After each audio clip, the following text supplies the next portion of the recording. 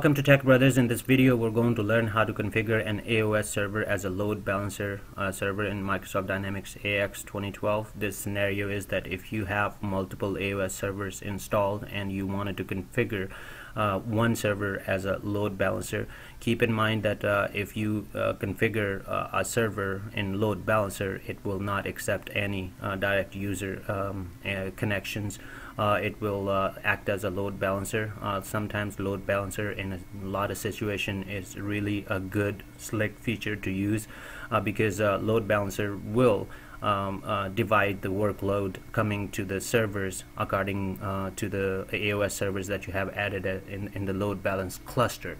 So if you configure AOS as a load balancer, all the clients that you are going to use, let's say that you're using terminal servers or RDS servers that you provide, that's your architecture, that terminal servers are going to connect to AOS servers, and you have configured one AOS as a load balancer, and that the clients on those particular terminal servers are going to connect with the load balancer, and load balancer is going to decide that where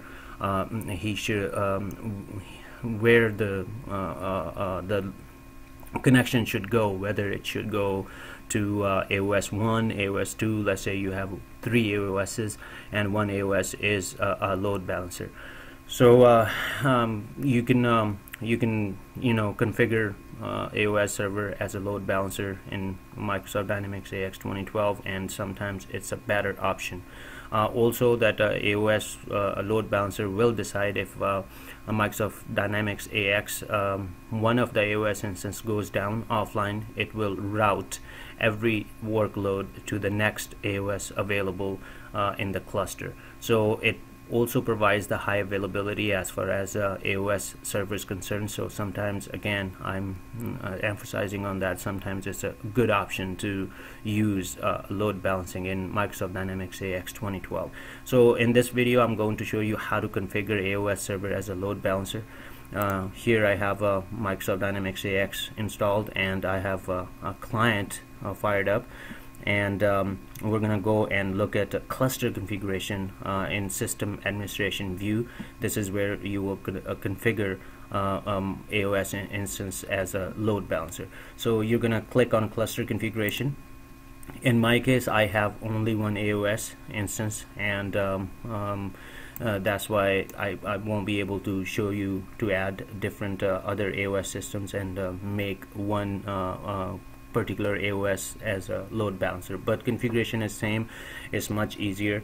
All you need to do is it will auto detect if other AOS instances are also pointing to the same database. But if you wanted to add, you can click on new and add other AOS instances right here.